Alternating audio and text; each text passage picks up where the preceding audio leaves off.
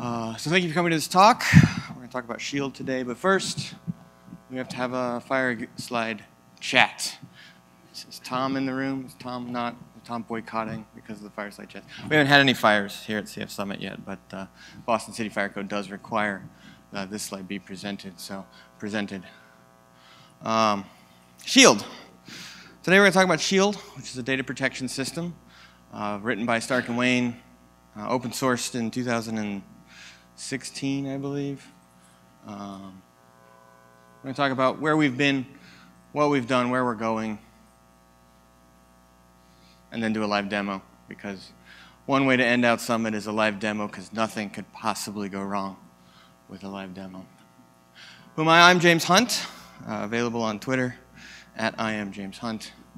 I am the Shield architect, one of the original implementers, designers, chief errand boy, GitHub issue herder. I work at Stark and Wayne. We do a lot of Cloud Foundry stuff. We do a lot of BOSH stuff.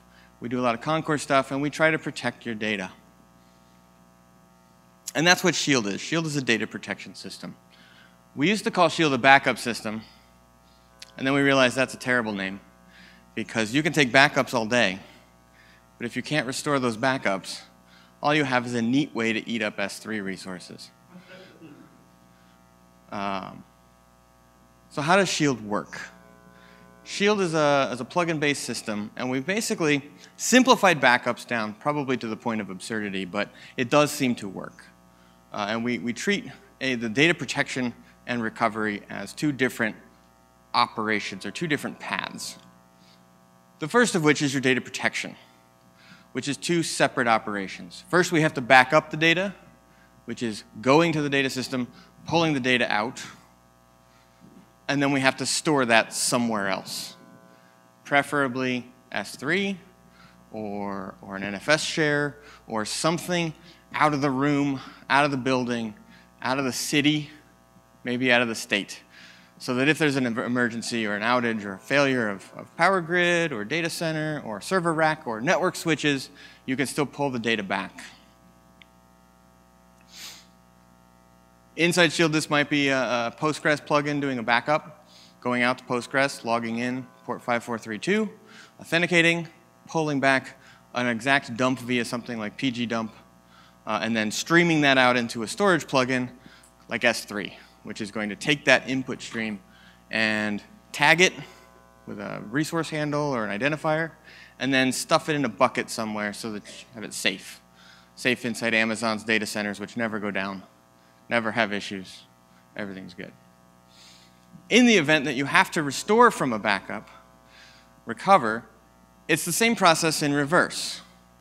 You have to retrieve the data that you stored in the cloud, pull it back into your data center, and then put it back on the data system. Continuing with our example, we're going to go out to S3. We're going to hook up to our bucket with our key ID and our secret key. We're going to say, I want backup number 4672. Stream that over to the Postgres guy. He's going to P-SQL it back into a reconstituted version of the Postgres server, maybe a whole different Postgres server. These are the four verbs of Shield: backup and store, retrieve and restore. And on this framework, we've built plugins and a plugin-based system of extending Shield.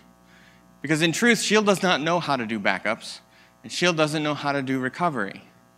Shield knows how to tell other things to do backup and store, retrieve and restore. Backup and restore, of course, are the purview of target plugins. We have target plugins for Postgres. We have one for MariaDB. We have another for MySQL, an extra backup. We have Redis. We do Consul. We do MongoDB. We do a whole bunch of data systems.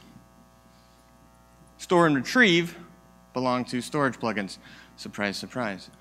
We have storage plugins for most of the major cloud providers, S3, Azure Blob Store, Google Cloud Engine.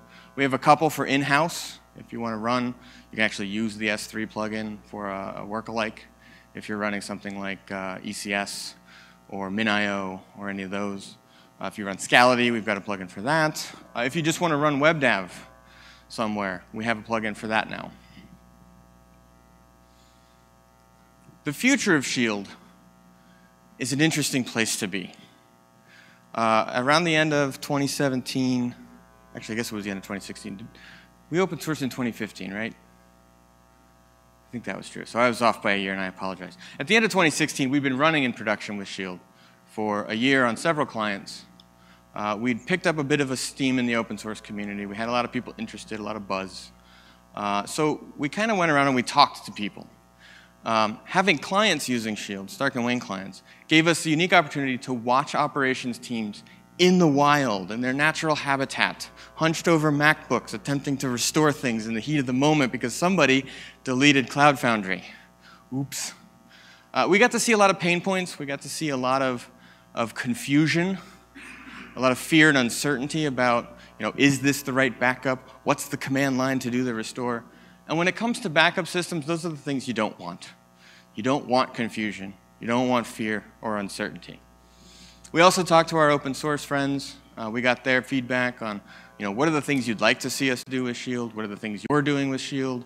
And we also looked through our GitHub issue backlog, because people will often report things in tickets that they won't tell you when you ask them. Coming out of that, we built the Shield roadmap, which was a best guess on where we wanted to take Shield in the major features for the next iteration from Shield v6 on. That roadmap culminated in Shield v7. Or at least it was supposed to, until I accidentally clicked plus on the wrong button in Concourse and bumped the major version and then released it to BOSH.io, and then Dimitri refused to take it down because it had been done, and what had been done could never be undone, so beware the power of your automation. It shifted an entire roadmap a version ahead. As I was saying, the Shield roadmap culminated in V8 of Shield. And there's a lot of new stuff in V8. I encourage you to take it for a spin. It's got a whole BOSH release. We actually have a Docker image if you want to run on Docker. I'm told you can run it on Kubernetes, although I haven't tried that myself. But I want to focus on 3 things in V8. And the first of those is multi-tenancy. Anyone who's used Shield in the pre-V8 iteration will note that there's no access control. None whatsoever. We have basic auth on the web UI. We have basic auth on the CLI. But once you're in and you have free run of the system. You can do anything. You can be anybody. You can configure new systems. You can see all the creds. You can pretty much be the admin because there are no users. What that means is that if you're trying to propagate the usage of Shield and the practice of backups through your organization, you have 2 options. Everything in ops, which is terrible as an ops person. I can say, please don't do this. It basically means that all of your app developers will be coming to you when they need to configure new backups. They will assume that you are testing their backups for them, and when it's time to restore their application data, it's not going to work out very well. The other option is a shield in every pot. Right? Everybody gets their own shield. The front-end devs, they get a shield. The ops guys get a shield. The security team gets a shield. The back-end devs get a shield. The DBAs get a shield. Shield, shield, shield, shield, shield. Shields as far as the eye can see. This is equally bad because anyone who's deployed things more than once can tell you they always drift. They never stay in sync, and it's no fun. So in V8, we introduced multi-tenancy. And in V8, you can actually log in as an admin, and you can create a tenant in Shield. And that tenant has a name, an identity, a whole set of users assigned to it in different capacities. Administrators, managers, engineers, operators. The different levels of access control are designed to meet what we feel are the archetypal roles inside of an organization. So an operator on a tenant can run backup jobs. They can pause backup jobs. Conversely, they can unpause backup jobs. They cannot reconfigure jobs. So your operators can't go in and say, you know what, our 3 a.m. morning backups, they now happen at 6 p.m. See you guys, I'm going on vacation. They can't see credentials, and they can't do much outside of use the system for its intended purpose. Technicians have a little bit more access. So technicians can come in and they can create target data systems. They can configure things, set up your credentials into your systems. They can reschedule backups. They can set your retention policies and all the things you expect to have to do to manage the data of a backup system. But they can't bring anyone else in. They can't hold the door open and let anybody in to make changes. That's where administrators come in. The thing I like about multi-tenancy is it allows you to expand Shield throughout your organization without having to worry about the two problems we talked about. You can have your development team or multiple development teams, each in a different tenant. They have their own backups and their own schedules, and they don't see other people's stuff. They don't accidentally delete other people's stuff, and they sure as heck don't accidentally restore their data to someone else's system. The next big feature in V8 is encryption at rest. I want to stress this. If you are a current Shield user, all of your data in flight is still secured. We use SSH, we use TLS. All the data as it transits the network in both the backup and restore directions is still encrypted and always has been. What we punted on in the original was encrypting it at rest because we left that up to the storage systems. S3 should be able to encrypt at rest. Whatever you're configuring internally, you should have your own configuration and security controls.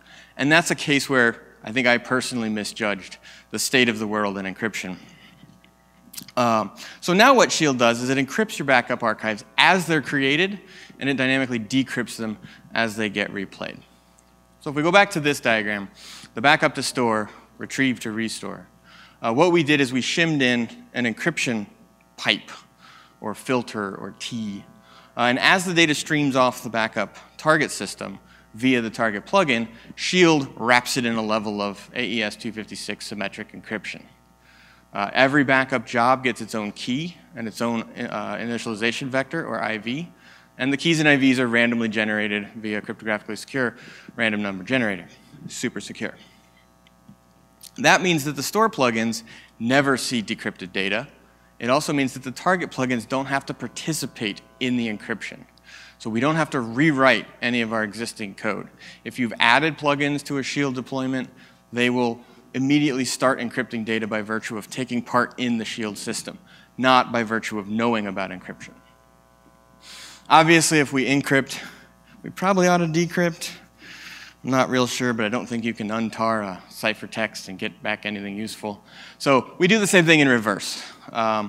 When we go to restore a backup, we retrieve it from S3, and at that point, it's an encrypted blob that is completely unintelligible, we hope. And as we stream it into the storage plugin to do the restore operation, Shield unwraps that encryption and gives the plain text back to the target plugin. In order to do this, Shield actually has to keep track of every key and every IV that it has ever done. The main reason we randomize keys and IVs, by the way, is in case you're backing up the same data over and over again, you don't have the same ciphertext stream coming out. It's a bit of a statistical analysis attack that can be mounted against your archive storage. So we do randomize for that reason, but it does mean that we have to keep track of all these keys. We set them up in Vault because of course we do. The Shield BOSH release for V8 actually has a Vault built in that runs on loopback. It's not exposed to any external network traffic. It's wholly managed by Shield. The seal keys are managed by Shield in an encrypted file, and the Shield itself, when it boots up, will ask for a master password and will refuse to do any backup-related activities until that master password is provided. That master password never lives on disk, it doesn't stay in memory, and we never tell anybody about it. It's the purview of the administrators to remember that password, set that password, and then rekey their vaults or their shields as often as they like.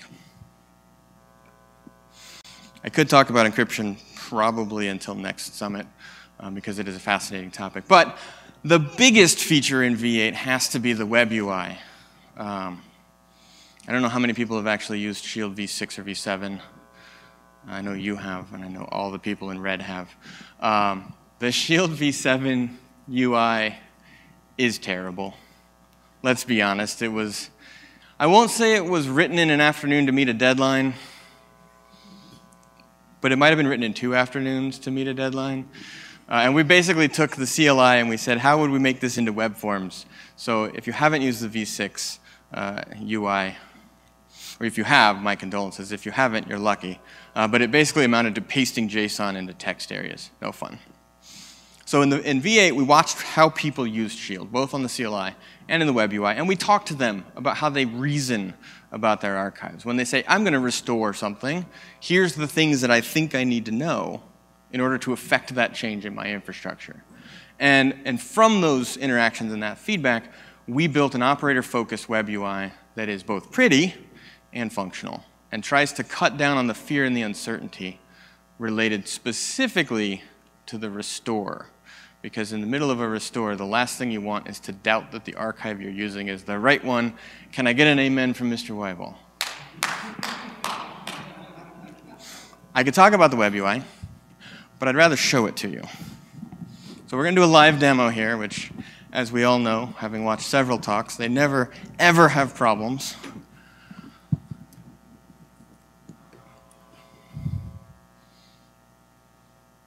Apparently I just did an update. That's cool.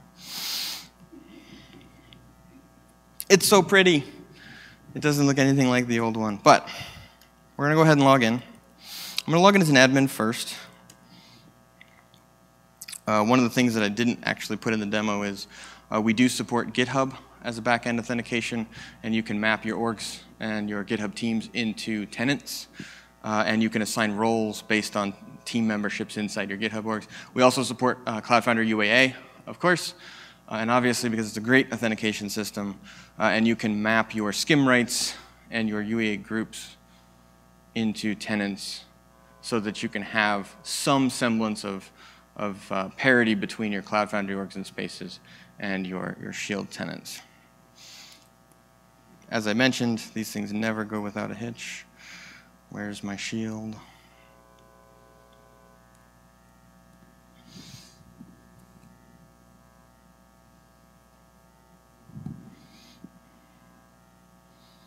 On the Wi-Fi. You guys didn't tear down the... Yeah. Okay, so I think we can do test dev live on conference. Yes. As I said, no hitches whatsoever. Everything is perfect. Pay no attention to the massive fires burning in Google right now.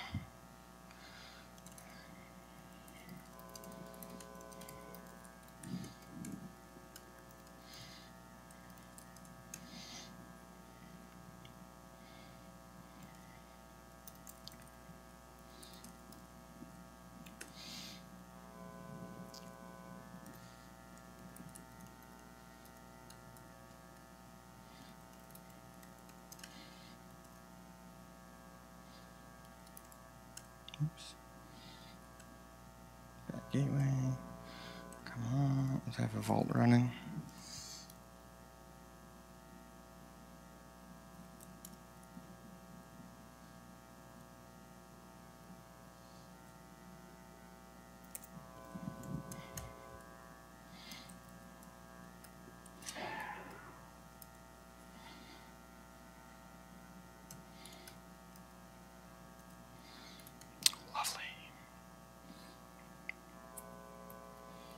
Well, so much.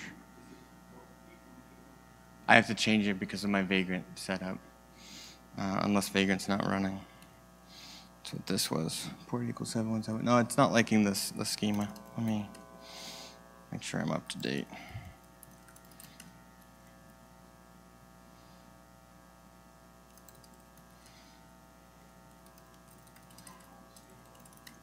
I think I just need to recompile, because isn't this the thing, Dave, where we're not actually making Shield in the dev target anymore?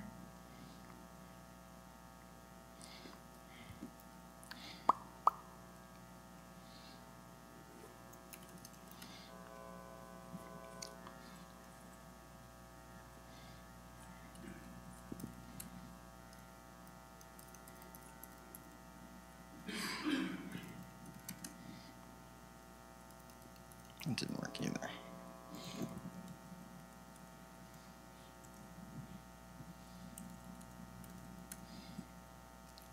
Lovely. Well, in the absence of that, do you have one? Oh, sweet. You are my hero, sir. It is. You're good. hot swap, HA. Always have a backup, even if that backup's name is the inimicable David Lowell.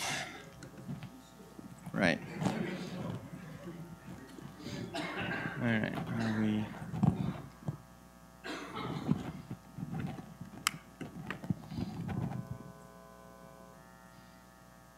Are we on? No?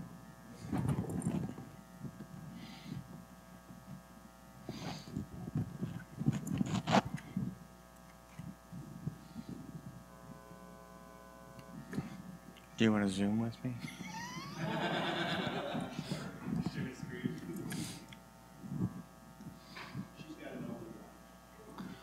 Always have a backup to your backup.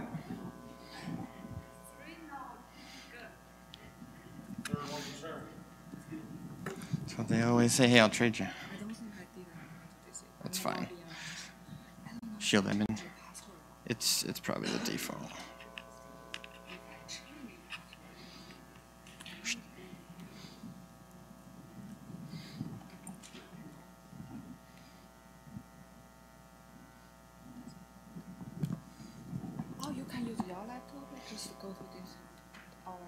Oh, you're on. Yeah. Okay, 10/200, 195.15. 195.15. Okay, can someone get another laptop for XJ to hold? I would greatly appreciate that. 195.15. Have we angered the AV equipment? I think we must have.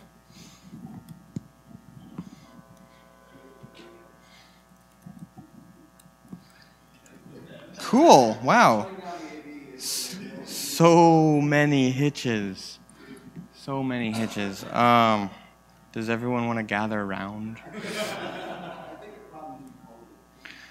Sorry, this isn't a demo. This is a pre-recorded video where everything works without issue. Did I pull it out of the back of the...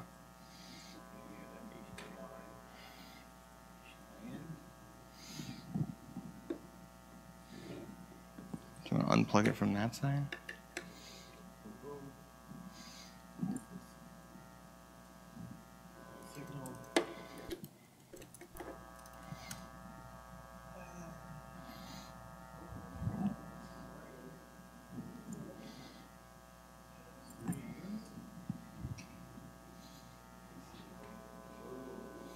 It says DAC 70.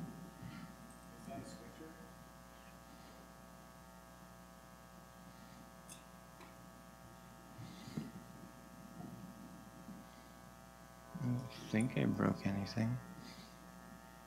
Ah, well. Can we get some more nerds up here to look at the AV? Say what? Displays. Have fun. Yeah. Fear, uncertainty, confusion, of course. The nemesis of all presentations.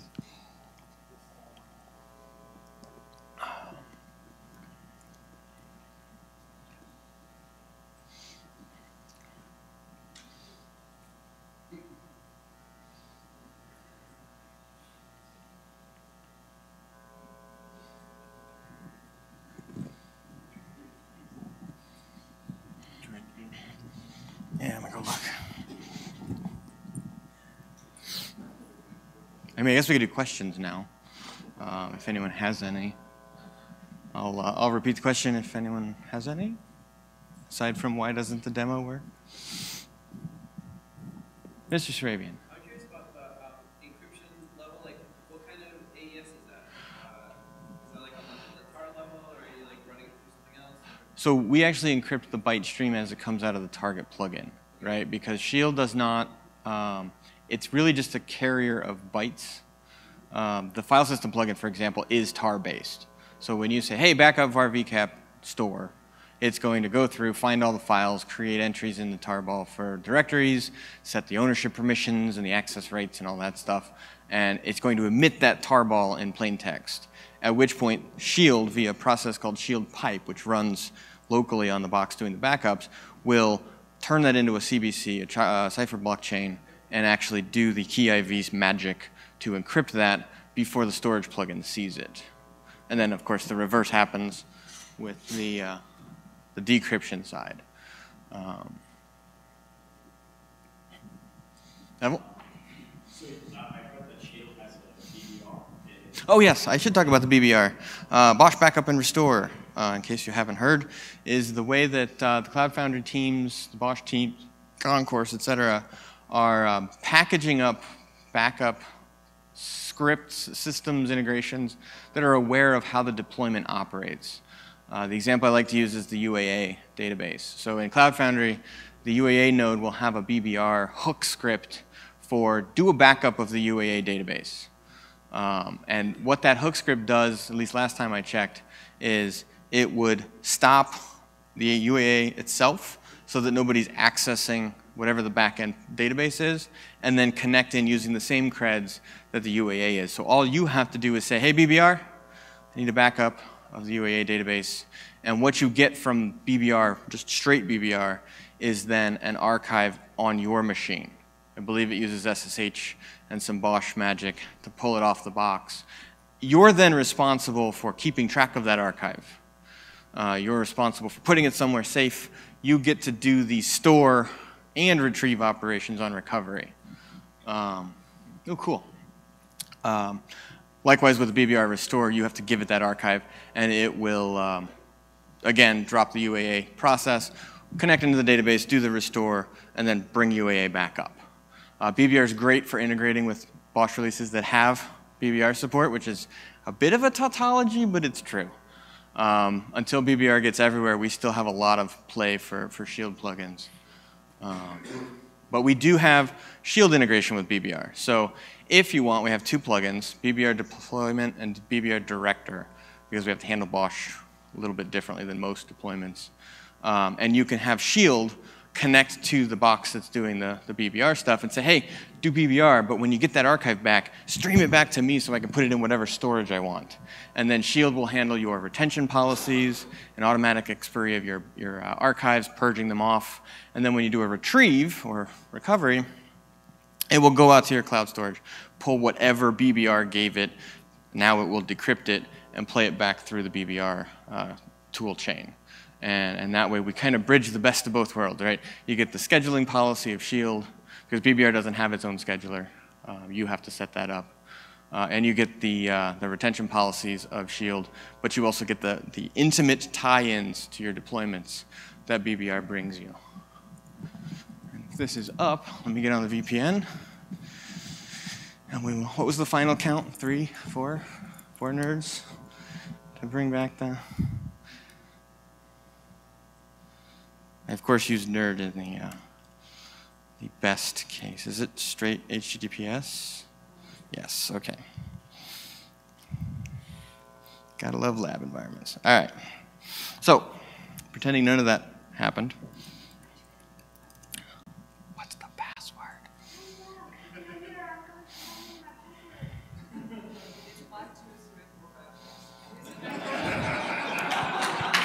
Ba-boom! Admin? Yes. You sure?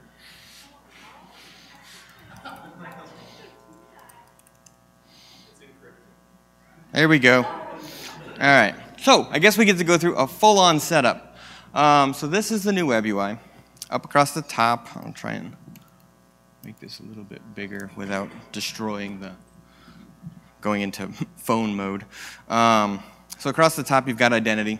This is the alpha shield. So if you run multiple shields, as I know several people we work with do, you can kind of keep, was I in Amazon West, or was I in the Azure one, or was I in vSphere Dev, because those are very different environments.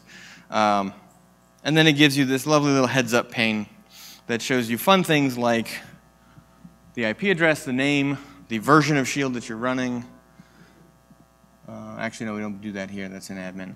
The middle pane there, which says there's a big red angry thing that says Shield is uninitialized. That is a quick heads up on the health of your Shield environment. It shows you things like whether or not cloud storage that's configured is working, because we now test that in V8 where we'll run just a sample. Hey, can I put something in S3? Has someone rotated the creds on me and this isn't working anymore? So that you find that out, at 9 o'clock on Friday morning instead of 3 o'clock Saturday morning. Key difference in the on-call there. Also, all jobs succeeding to show you, hey, there might be something wrong with one of your backup jobs. It's not pinging properly. Over here on the far, we've got the data protection summary that shows you how many backup jobs you're running, how many archives you've created, how much size and space you're using on your blob store. And then the daily storage increase is a nice little, am I adding more to my backups total if I take into account purgation, retention and expiry, and new or net new data. And then all this other stuff down here is mostly admin stuff. So we're going to go ahead and initialize this shield, pick our new master password. It's master. We'll initialize the shield. Shield gives you this fixed key. Just a quick note, when you're trying to restore in a disaster recovery scenario, having a vault hold all of your backup encryption keys is a bad idea, since the encryption keys are in the backup that you need to use to decrypt the backup that has the encryption keys. So what we do is we generate this very random fixed key that you keep somewhere else, and then you can tell Shield, this is a fixed key backup, so don't go creating a new key in IV. That's mostly for Shield itself and other things. So now we're all healthy, everything's good to go. I'm going to quickly attempt to create a tenant. And we're going to call it Stark and Wayne.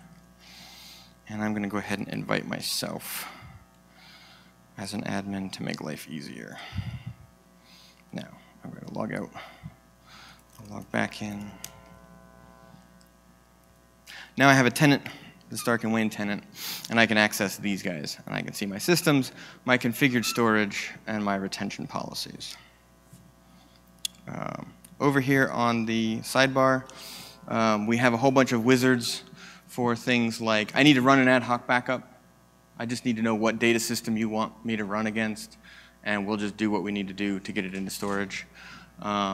Restoring data from a backup is one of the biggest areas we've improved with Shield V8, and that's to remove that fear and that uncertainty. So the way that wizard works, and we literally don't have time to go through it, the way that wizard works is it shows you the data systems. It says, do you want to back up or restore Postgres? Do you want to restore CC database? Something else? And then when you click on that, the next step is, here's all the archives. Here's the most recent. Here's when I took it, how big it was, and then a big blue button that says, this is the one I want, because 9 times out of 10, the backup you want is the most recent backup, not the fourth from the most recent. But you can choose those, if you're into that sort of thing. And then configuring a new backup job takes you through just a nice little wizard of where's your data, how often should I back it up, how long should I keep that, and where should I keep it. And then there's this lovely timeline view that I hope you all get to experiment with, where you can annotate task logs and you can say, this backup failed because the storage team revoked our creds for some reason. So don't worry, we went ahead and manually ran it, so the next one up should be successful. And that way, you've got some history and audit logging going along with your backups, because the backup system is not something you need to be staring at day in, day out, and you need to be able to account for any and all failures that it's reporting to you. So I wish we had some more time. I believe I'm officially 3 minutes over. If there are any questions, feel free to stop up by the stage, or we can go out in the hallway if we get kicked out of the room. I'd be more than happy to show you something, and we can hack on some things, talk, answer questions, whatever. As I said, I'm James Hunt. I work with Stark and Wayne, and that was Shield.